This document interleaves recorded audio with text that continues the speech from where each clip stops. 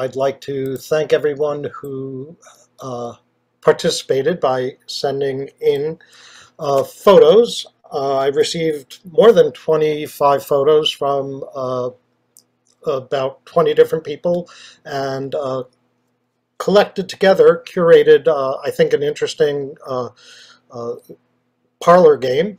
For those of you who aren't familiar with either 20 questions or I Spy with my little eye, what we'll do is we'll show a picture, and if you know what it is right away, you can raise your hand or chime in and say what it is.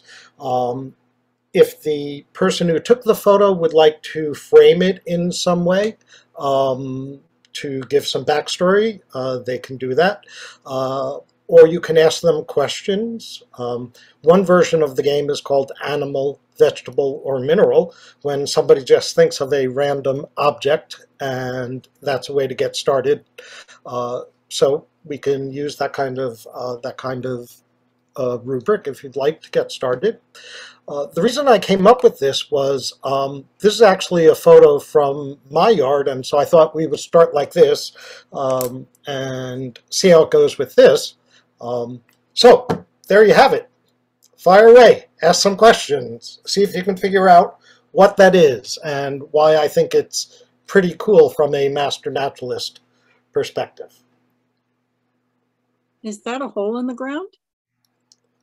Yes, that's a hole in the ground. Is it a snake hole? It could be a snake hole, but that's not what it is. Oh. Is it made by a spider? Judging from the size of it, looking around it, it's probably bigger than what a spider would dig. I've seen them that large in Arizona. Oh, have you? Wow. Okay. Is it on the water's edge? Yep, there's water there, and that's where the hole is. Is it a mammal?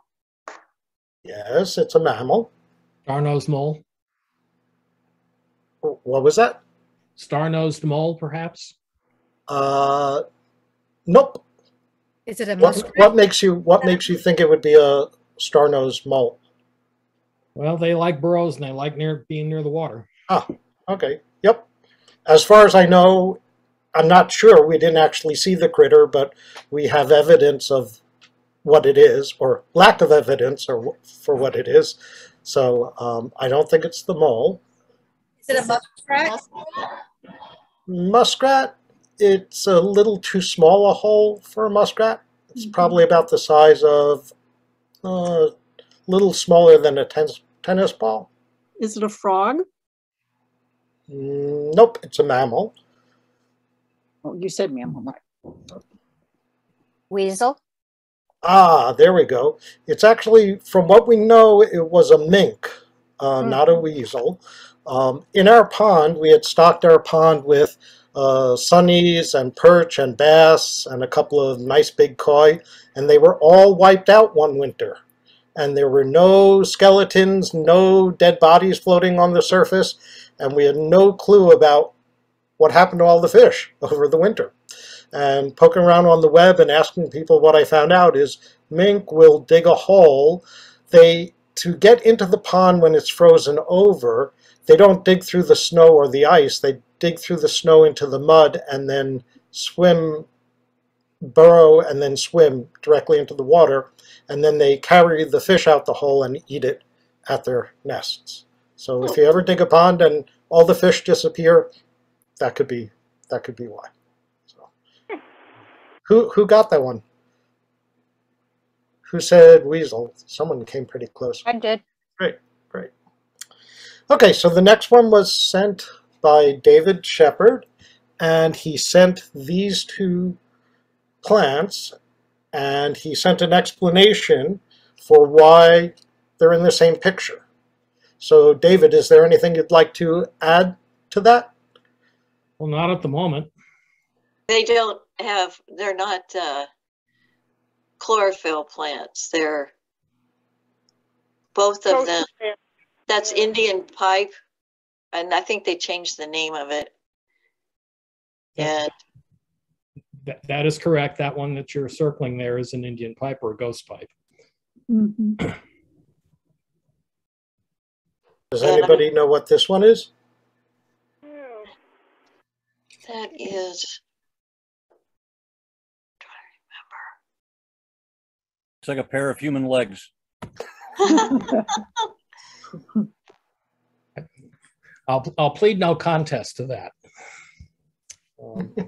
And yes, they're mine. But what about the plant? No idea. Is Beach nuts? Close. I've heard the common name is beach drop. The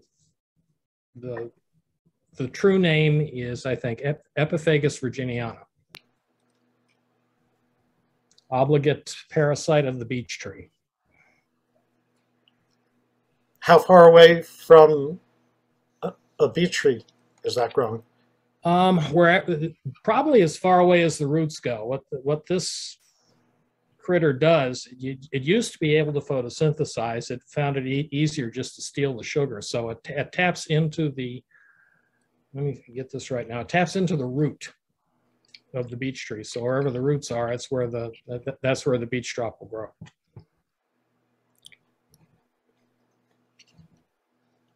Any other questions for Dave? Or anything else you'd like to add about it, Dave? Are they compatible with each other? Yeah, it's kind of funny that it doesn't seem to hurt the beech trees at all. In fact, the one isn't sure that the beech tree even misses the sugar that the beech drop takes. Dave, could you spell it? You're calling it beech drop, D-R-O-P? Correct. Okay. Yeah. Beech drop is in cough drop, yeah. And is it a parasite then or no? Yes, it is. Okay. Are there related parasites in the same genus that feed off of other trees? Do you know? For beech drop, no. Beech drop is a one-off, and it is obligate to the beech tree. Now, as far as why it's obligate, I'm not very sure, but I think we all know that that plants and animals do specialize. Apparently, this one did. The ghost pipe, it's associated with the beech tree a lot, but this particular photograph was taken in a black cherry grove. Let's see, Christy Mickham has a question. I just wondered if the beech drop was a parasite of the beech tree. I didn't think that it was. Well, according to what first caught my attention with this was that there were no leaves, no apparent leaves, but there were what appeared to be flowers. And so I did a little research, and what it told me was that this plant was one that originally it had the ability to photosynthesize, and that what leaves you might be able to find on it are now vestigial. In fact, they're almost scalar. But that the plant itself has found out it could tap into the root of the beech tree and get its sugar that way. So that's what it's evolved to do. Okay, so it's an evolutionary thing then. All right, thank you. Mm-hmm. Dave, is it ghost pipe? Is that got a host plant too? It could be beech, could be. Yes, the ghost pipe's a little bit different. What it does, it uses the mycorrhizal network. It uses particular varieties of fungus, and I don't have what those varieties are. The beech trees use them a lot, and in the literature search I did, these are associated widely with the beech. That's a good shot. You'll find them there. But what they do is they tap into that mycorrhizal network so that they use the fungus basically to launder the sugar. And it's a plant, not a mushroom. Correct. If you look carefully there, you see the true name of this guy is having said that, I've just forgotten it. But the genus name is Monotropa, which means one turn. And you see as the plant comes up, you see that it turns down at the top. That top is a blossom, and fungi don't have blossoms. So what this will do over time, that flower that's drooping toward the ground right now will turn upright and open to allow pollinators come in. That's another clue that you can see on these things. Sometimes you'll see bees on them. And after it has been pollinated, its seeds are wind cast, and after that it dies back. Leaves again have withered away. They are scalar, and because it doesn't need to use the chlorophyll, it's lost those chloroplasts. You can usually see the remnants all winter. Those blooms are purple and white striped. Yep, I think there's a variety of this plant, the Monotropa uniflora is what this thing is. I think there's a variety of it that can show up with some red tints to it. Now, someone asked a question about the beech drop. Did it have any relatives? The beech drop doesn't have anything else in the genus. The ghost pipe does. There are a couple other monotropas around. One is pretty much located out west. The other one's called a pine sap. It's a reddish plant, but very definitely the same ilk as this one. Great. Well, thanks, Dave. And next we have an artsy photo from Trix.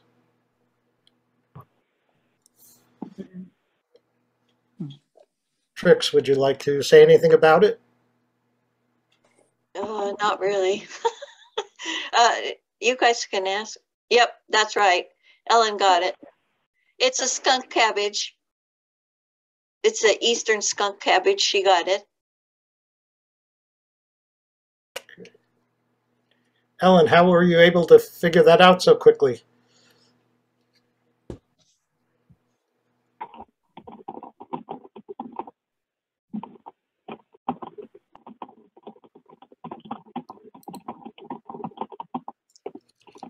Let's see, she's typing in. Oh, her audio is not working. She says she has them in her yard. That's great. It is one of the first. It comes up in early spring. Maybe you're familiar with it. And it's called skunk cabbage because it stinks. And like that. And the leaves come up, and if you crimp the leaves or anything, they smell quite pungent too. It's really a pretty flower, and it has a bulb, and when it opens up, there'll be kind of like a round bulb in there. And Laurie Dittmer added in the chat, looks a lot like a pitcher plant as well. Mm-hmm. That there's obviously the shape is different, but the colors do. Color. Mm-hmm. Great. Thanks, Trix. And now we have one from Victoria Barnsby. Is Victoria here tonight?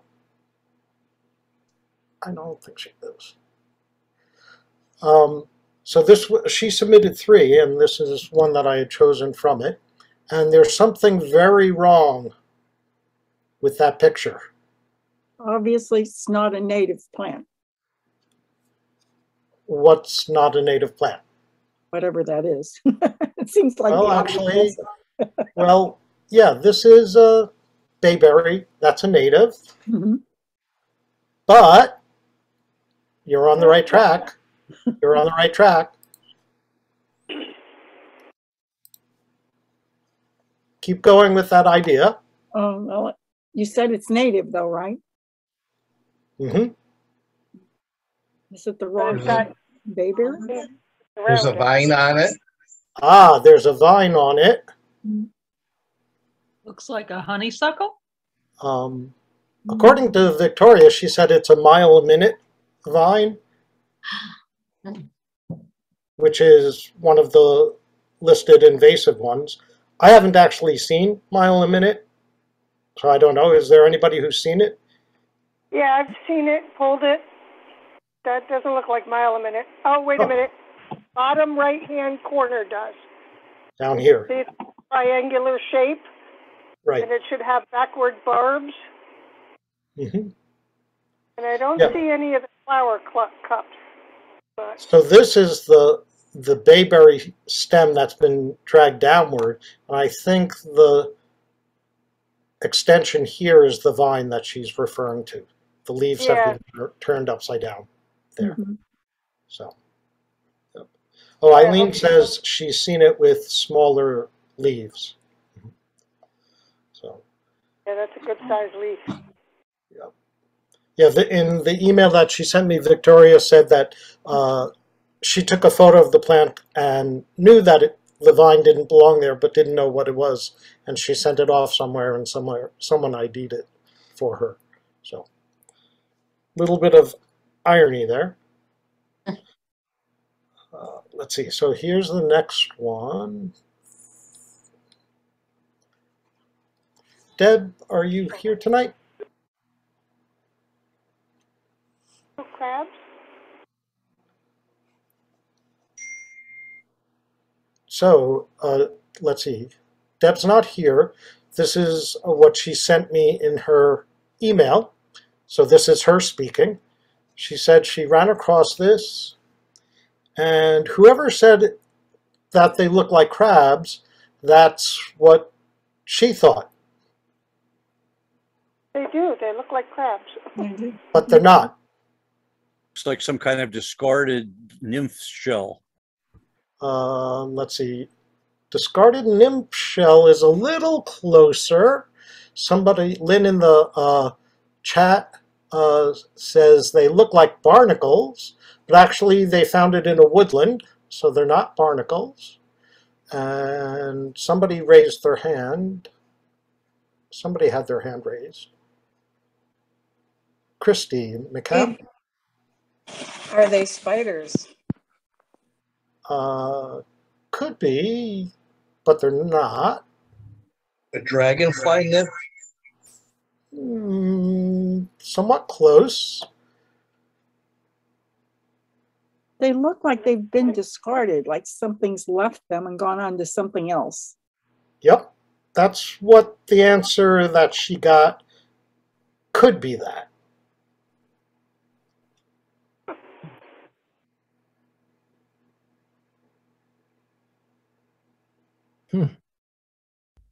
In the email that she sent, she said the people who figured it out, these two segments gave it away.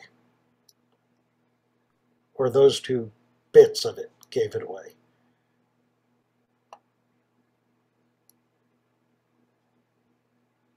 I can't zoom in. How many legs does it have? These only have 4. These have a bunch more. Are those two segments that you pointed out, are they from the same creature? They think so, yes. Same individual? They think so, yes. Centipede or millipede, perhaps? Bingo! So this is the answer she got. She sent it to a biologist at Wells and said it probably was a type of millipede that had either shed its exoskeleton or had been eaten and something discarded the bits. Wow. And I guess it was this last segment that wasn't hollow which kind of gave it away, according to that. She doesn't give a sense of the size, but looking at the fragments, it looks like it's pretty big. Has anybody ever seen this? I've seen one or two in the woods, and they can get good sized. Like 2 inches? Yeah, I think I've seen one closer to 4, actually. Wow. Okay. That's pretty cool. Yeah, the ones I've seen are about the size of your thumb in circumference. Really? Okay. Mhm. So they do have some meat inside that something would eat. Yeah. Great. Okay, so Colleen sent this next one. Not Colleen, Colette. Oh, Other than the photos, is there anything you want to add to that? it looks like somebody was attacked. Let's see. Colette's here tonight, right? Yep. Yes, Colette. sorry, I just unmuted. Yep. So these photos were taken in our backyard in February.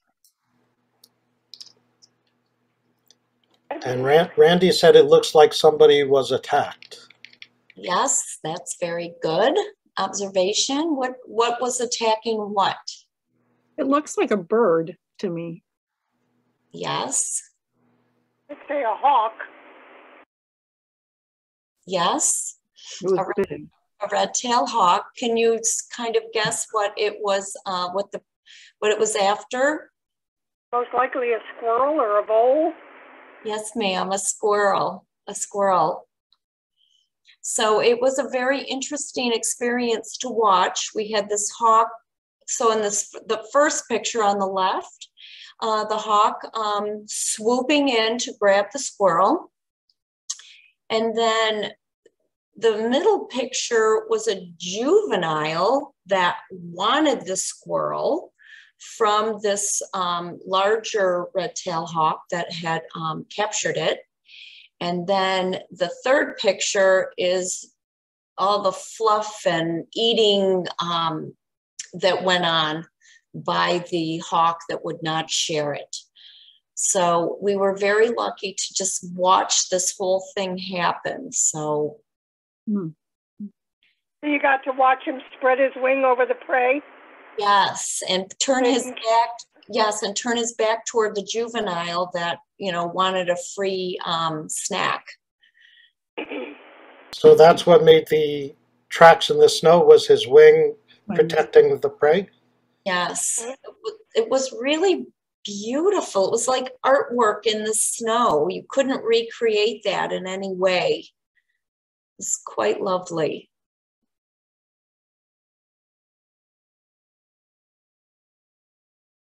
I did leave out the picture of the carcass. Thank you. Yeah. I thought that, there was enough there to go on. So. Other things you'd like to add, Colette, or other questions for Colette?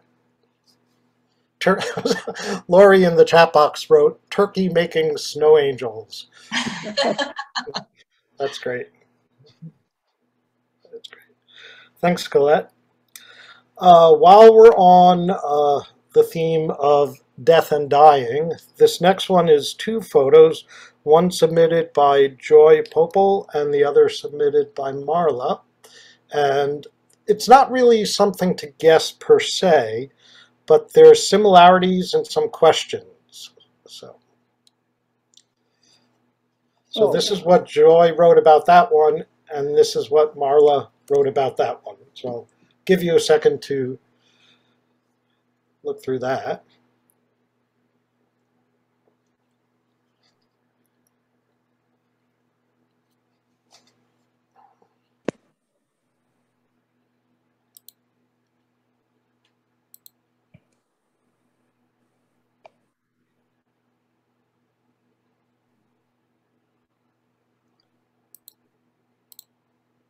So Joy or Marla, do you have anything to add beyond what I quoted?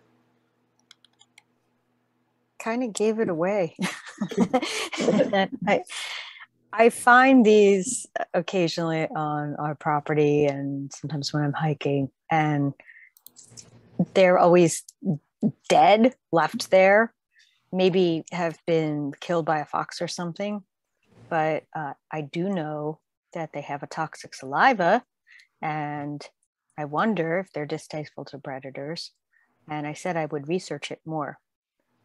Alas, I have not.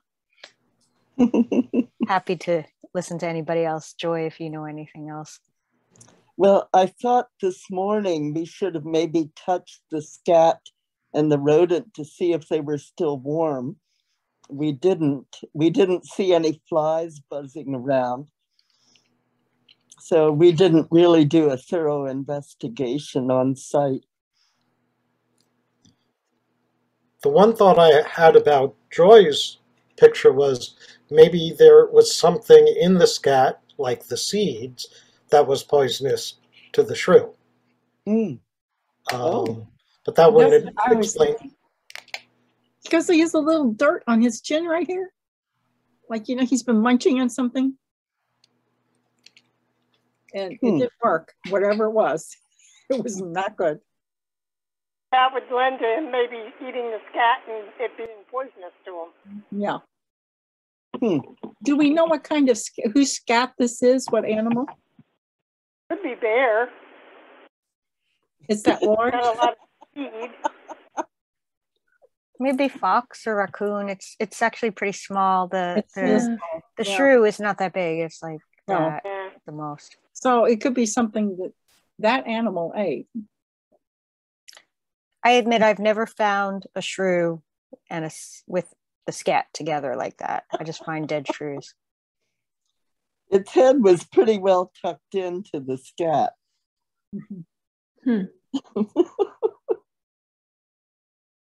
Maybe they're just very camera shy. Christy Mickham has her hand up. Well, Christy Mickham was with me. Yeah, I was with Joy, and since then I've been doing a lot of research about this picture, and from the contents of the scat, it appears to be fox, because it does have berries, but it also has the, it appears to be some animal type particles in it. But I was reading about whether the fox actually defecates around its prey, and it will do that just in the process of, you know, marking its territory and that this is its cache, but it won't eat the shrew because of what Marla has said, that they do have toxic saliva. And if they were to eat the shrew at all, it would only be to eat the body and not the head. So, Marla, I did look up,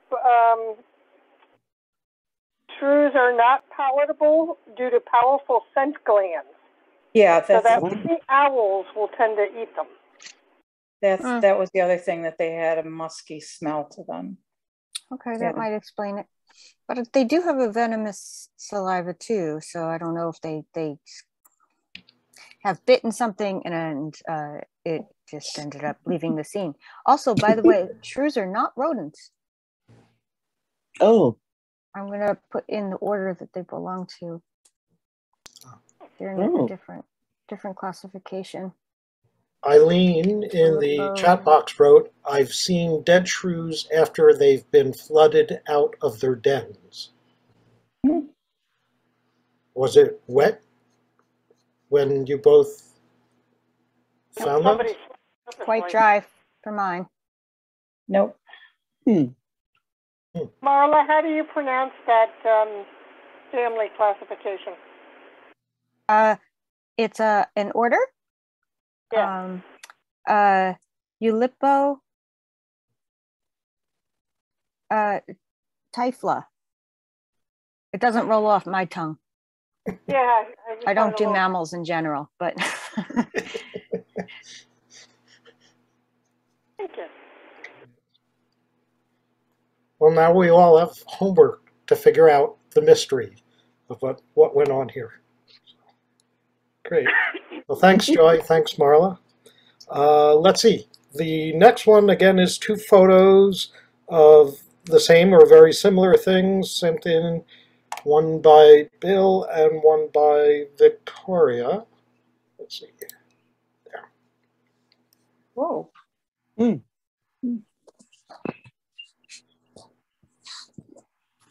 I just took a picture of the bug on the right, and I haven't identified it yet. The one on the right, is that a ladybug larva? Bill, Victoria, would you like to respond?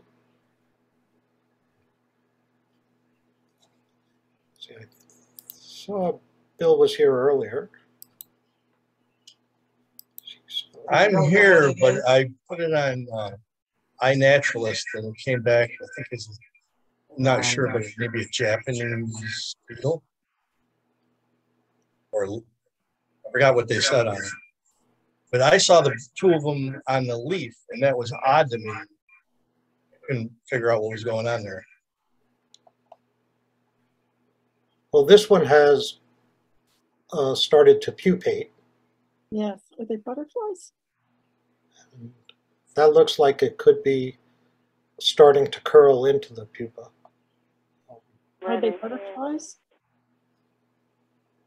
No. Or skippers? Maybe they're skippers. I think they're all beetle larvae. Yeah, I was pretty sure that they're all, because this is the pupa for a ladybug beetle. This was in a large pile of mud in a levee and a one blade of grass, and they were both on it.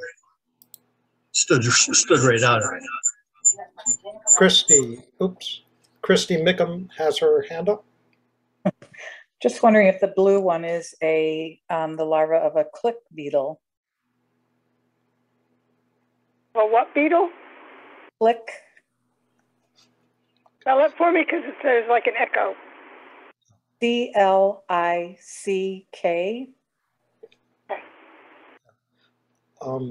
Lynn says this is a ladybug larva. Okay. Yeah. And I think this is just a side view of a slightly more mature ladybug. When I looked at some photos online, the stripe got a little bit farther down.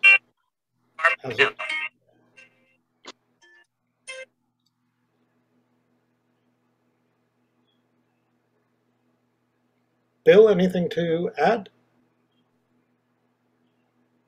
I looked up on the iNaturalist thing, and they called it an Asian lady beetle. So it is a ladybug. Well, thanks, Bill. Thanks, Victoria. So we're into our bug segment now. The next one. This was submitted by Nina, and I think she said she couldn't be here this evening. Nina, are you here? So this is what, So this is what she wrote. I submitted this picture into iNaturalist, and then somebody suggested that it was owlet moth. But then, she sent this photo with the question of, can somebody give her more information than that? So I looked up owlet moth, and this is what it says in Wikipedia. There are 11,700 species of owlet moths. So that's not a particularly helpful answer. So I thought these would be next steps of where to go to look. Nina thought that it might have been a new hatchling and that this was the egg that it had just come out of. Anybody have any thoughts about that? After looking at all the spongy moths in my neighborhood right now, that's what it reminds me of. But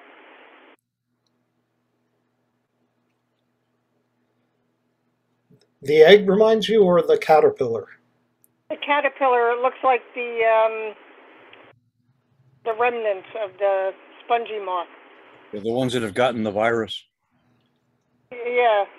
Well, no, those are usually U-shaped or V-shaped. But when they shed that skin. Ah, so this would be the exoskeleton, the skin of an instar? That's what it reminds me of. I've never seen an owlet moth though. Well, when I checked out some of these, is anybody familiar with any of them? Does anyone have a favorite one that they like? I like Bug Guide. Bug Guide? So we I can... haven't checked that caterpillar one though. I'll check that out. Mhm.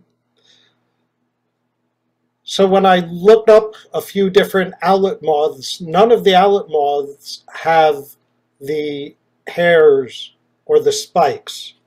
So my first thought, I don't know who mentioned it, was that it was either a tussock moth or a spongy moth, also known as a gypsy moth. Now this wouldn't be the egg of a gypsy moth. So I wonder if this might actually be a gall, just happened to be next to the caterpillar, or if, as somebody said, the exoskeleton, and they just happened to be together, and Nina thought that they were connected, but they weren't. Is anybody familiar with leaf galls? Does that look like an egg? Because it's definitely not the egg of a tussock moth or a gypsy moth or a spongy moth. Is anybody familiar? Does that look like a leaf gall? Would the moth be eating the gall or trying to get into it? Anybody have insight into that?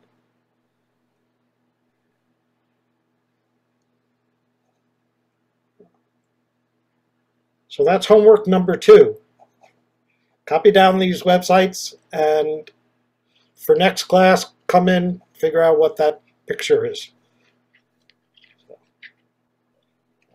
Does anybody want me to click on one of these so you can see what it looks like? Yes, please. The caterpillar one. A particular one? The first The one. caterpillar one? Sure. Okay, I'll probably have to... Are you seeing it now, or do I have to reshare? No, I'm not seeing it, but that's all right. I don't want you to have No, a better. no, I can reshare. Now, are you seeing it? Yes. Yep. So you can go in by state, look at all the caterpillars in your state. You can split between moth and butterfly. Are you seeing this tool now where you input the colors, input your state? So that was black and black. We'll go down to New York. And then you can refine the results. So if you put hairy fuzzy, it narrows down the choices. Oh, fabulous. So whoever had suggested that it was an exoskeleton, that actually seems like that might be on track there. Because there were no pure black, hairy, or spiky ones on this website. So that could very well be the case. Can you scroll up on that first? Oh, sure. Yeah, I'll go Just ask you, has anybody ever seen one of those monkey slug caterpillars? It's third one down, I think, in the middle. This one? Yeah. That is the ugliest thing. No, I've never seen that. It almost reminds me of a starfish. That's great. Thank you. Okay. I can blame you for not getting my work done because I'm going to be looking at that website, right? Okay, somebody had put something in chat. Okay, so the next one is by Marla, and I put this here because it's a follow-up. We just looked at bug guides, and here's a little hint. Why can't you find this on any of those bug guides? Marla, would you like to give any other hints Sure. or background? So you might at first think this might be a fuzzy bee, but look a little closer. And I did a view under the scope. So you can see little particles stuck to its abdomen. That's a hint. And there's also one, I placed one that I found this morning as my screen background. So you can get a better look. And that's what it looks like when it's stuck to a window. The eyes look more Eggs? fly-like. Are those eggs?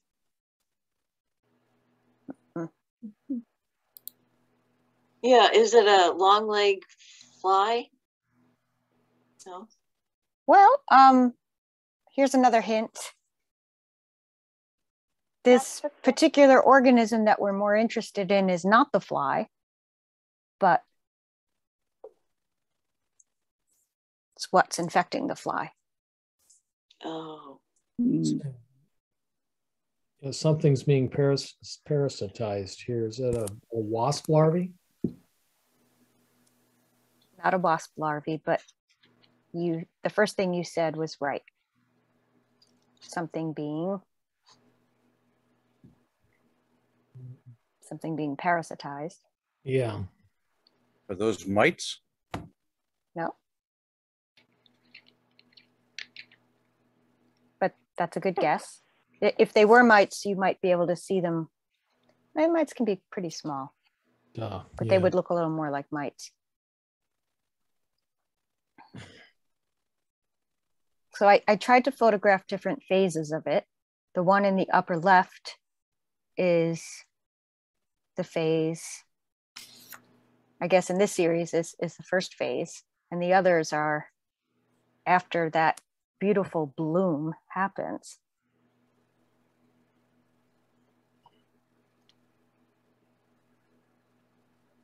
I was afraid I was giving too many hints. Maybe not enough. Ask me a question. Is that fly being parasitized by a fungus of some kind? Yes, bingo. Okay. And what we're seeing are the fruiting bodies. What you're seeing are the spores. So actually, coming out. It's, you can't really see the fruiting bodies so much. I probably should have also done a scope picture. Well, it's in its full phase, but I was so interested, I just want to leave it there. And this process has been repeating itself on our front porch for the past 3 weeks. So the fungus is called Entomophthora genus, and it's a complex. There's several of them, and I'm not sure exactly which one it is, but it might be Entomophthora muscae, which refers to the fly. And the first word, Entomophthora, I'll put it in the chat. It means insect killer, or it means insect killer. But it has an interesting way of not killing the fly immediately, but rather it causes the fly to be a zombie. So if you've ever heard of these fungi that infect an insect, and then the insect behaves in a way it normally would not. So in this case, the fly crawls up something and gets stuck in a position. Its proboscis is stuck down to the surface, and it tilts its abdomen up, and it just sits there in a state of being paralyzed, and after it's been infected with this fungus by a spore of the fungus. And then there are little structures called hyphae that basically eat away at its insides, eventually killing it. It takes a little while. And then what you see in the upper left is the hyphae have broken through the segments of the abdomen, the sections, and their fruiting bodies are emitting spores. And what you end up with is this little shower of spores. If you go back into the New York Times, I can supply that link if you're interested. There's a fascinating article about this fungus and how some mycologists studied the mechanism, and the little spore-bearing structures actually shoot each spore out like a little cannon. So the spores make this spray. So if you look behind my head, you see this spray. So all along on the front porch, the windows there are getting these little flies stuck to them with this little spray of spores around them. And the reason the fly has positioned its abdomen out is to shoot the spores as far as they can go, and they infect other flies. And one of the common ways, apparently, that this fly spore, the fungal spores can infect other flies is that a male comes along and tries to mate with a corpse of a dead female, and it will get infected.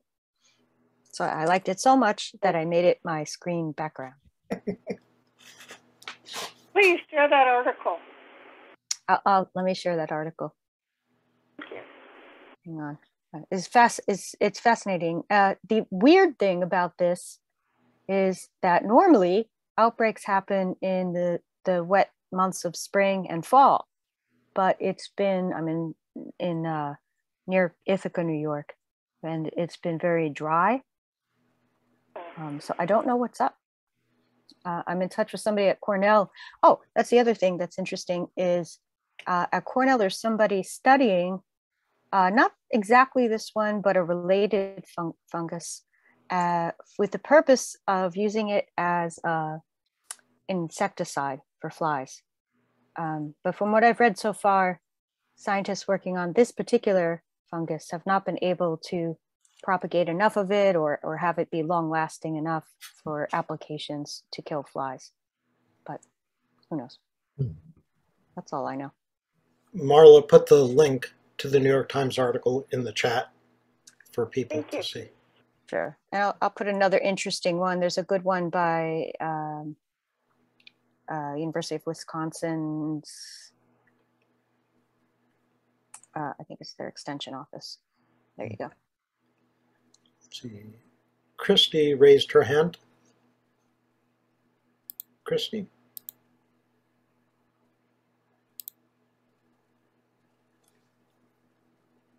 Christy, did you have a question? Christy Mickham? Yeah, I forgot I'm still muted. Does it attack any type of fly or only one specific type?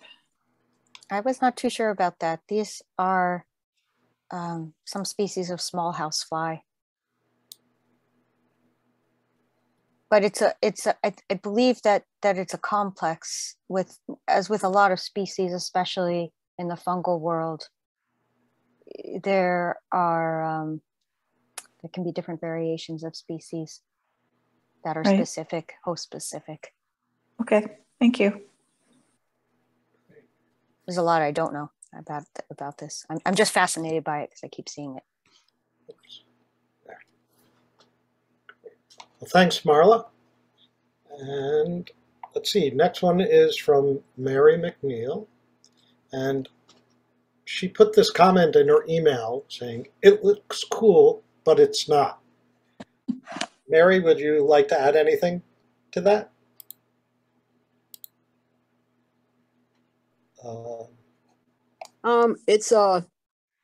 It's in the water in case you can't tell, it's floating. It looks like an algae bloom of some type. Yeah, it's a hazardous algal bloom. So it's a cyanobacteria along with the spirogyra. So is the spirogyra the green stringy? Yes. And the cyanobacteria is the cloudy bit around it? And it actually had a bit of like effervescence to it. It was kind of bubbly. Needless to say, you wouldn't want to swim in that water. Where did you find this? It was in the Erie Canal.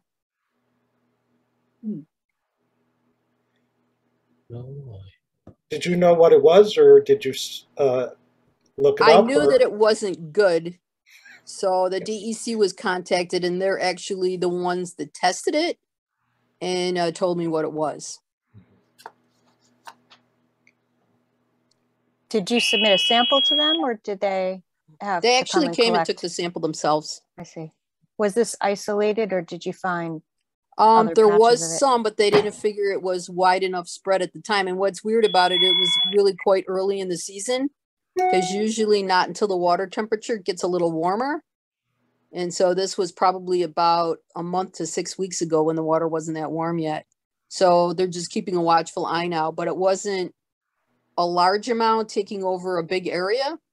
So they're just monitoring. There hasn't been any posting to close it off.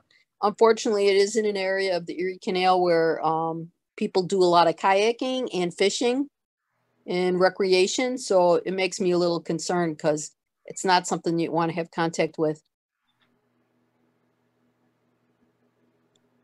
Are freshwater algae blooms fairly common in this part of the country, or is this rare? No, it's common. The algal blooms are common, and unfortunately, the hazardous ones with the cyanobacteria are becoming more common because of the nutrient loading that's in the creeks and streams from runoff from fertilizers, from runoff from farming, from runoff from the large geese populations that, you know, leave a lot behind along the shorelines, and the increasing water temperature also plays into it. So the conditions are getting more so that it's becoming more prevalent. And Lynn in the chat box also said, we have had hazardous algae blooms in our lake in early May because of the spring rains and all the runoff that Mary had mentioned. And then Marla asks, do you know if this can be spread by boats? It can be spread as a lot of invasive species can be spread on surfaces. So that's why they're pretty up a lot of effort into putting up postings about telling people to clean their kayaks and their boats or inspect them anyways to make sure they're not transporting anything. But the conditions would still have to be right. But regardless, a lot of things can be transported. Invasive species is probably the biggest concern with the transporting on boats and recreational things. Yeah, we have a big campaign going with Clean Play and Go for invasives on boats. Mary, did they say anything about the Spirogyra? Did that just happen to be where the bacterium, the cyanobacterium, got lodged? I thought it was unusual that the combo of the two elements together, but I didn't get any more information on that, which is really what, there were some other globs of it. This one was like, had the most artistic look to it, but there were other ones that were in that same multicolor, and it is very bright. So you could see it from the distance. It really actually caught my eye from a ways away that it was unusual. So I don't really know why the two of them were joined together, but a lot of times they are combos. Why those two, I'm not sure.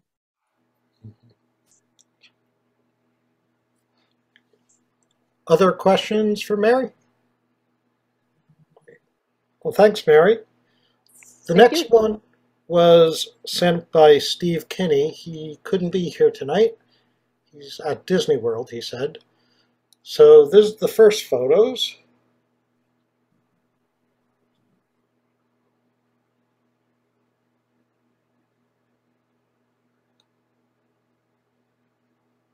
Any comments, questions? Bugs or vines?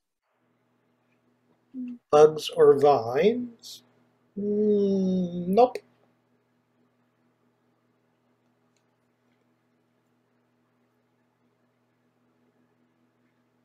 Some sort of borer channels. Bark beetle damage from Lynn and from Marla. Well, it's interesting because in this next slide, you'll see what Steve wrote. Let's see, Christy Sullivan asked, is it an oak tree? And Lori Dittmer asked, lichens. So this is what Steve wrote. Take a minute to read that.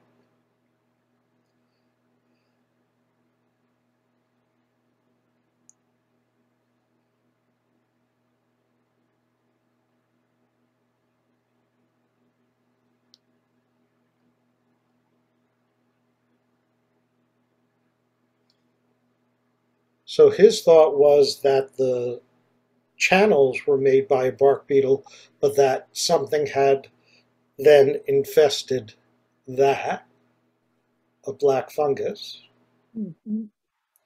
However, he sent it off to 2 people, and this is what they said.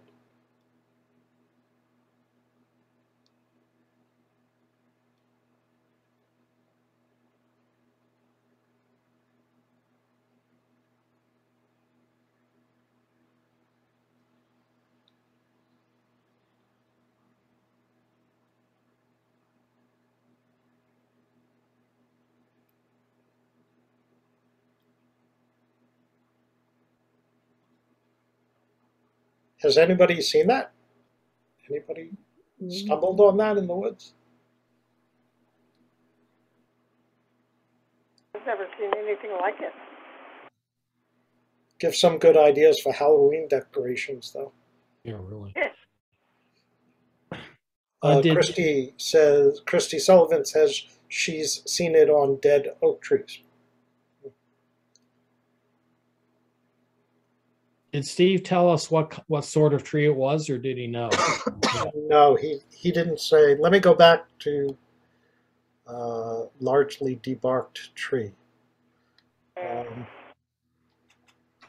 Can anybody tell from the bark down here what it might have been? Cherry, maybe?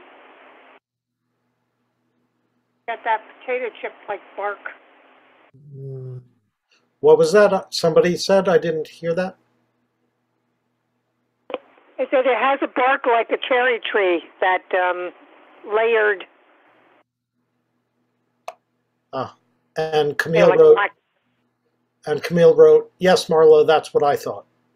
So we have 2 votes for a cherry tree. No. My comment, I'm sorry, was not about cherry tree. It was about a fiction series on Netflix. Does anyone watch Stranger Things? It looks like the monster goo from that. That's great. That's great. Maybe they were inspired by it. Well, just like the creators of the famous scene from the first Alien movie may have been, similar to the fly fungus that we just looked at. Let's see, Christy Mickham raised her hand again. Looks like a conifer. I just would concur that it looks like black cherry to me, because I always learned burnt cornflakes, but Yeah. So we have one more for this evening. Thank you all for being here and for playing along. We've seen some kind of depressing, disturbing things, so I thought we'd end on a happy note. This isn't something to guess, but this was a nice story that Camille had submitted, and so I'll just show you an image, and then Camille can comment on it.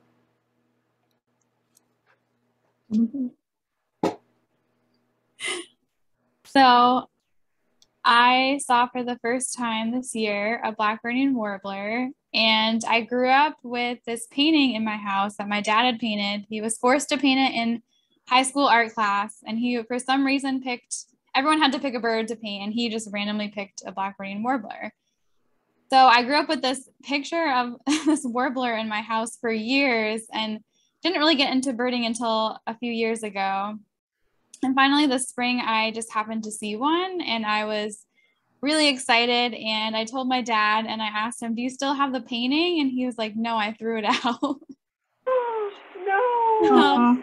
It was really good too. Like, this is a photo from Audubon, but it looked exactly like this photo. Like, even though he doesn't like art, he is very artistically talented.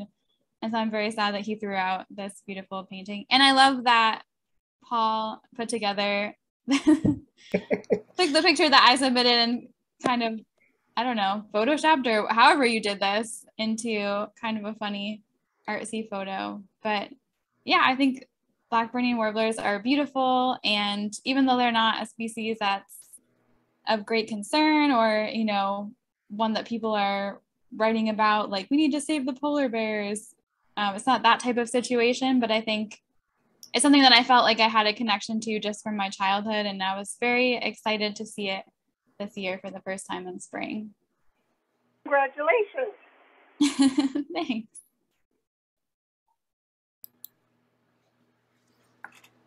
Well, thanks, everyone. Thank you, Paul. This Thank was you, great. Paul. Good.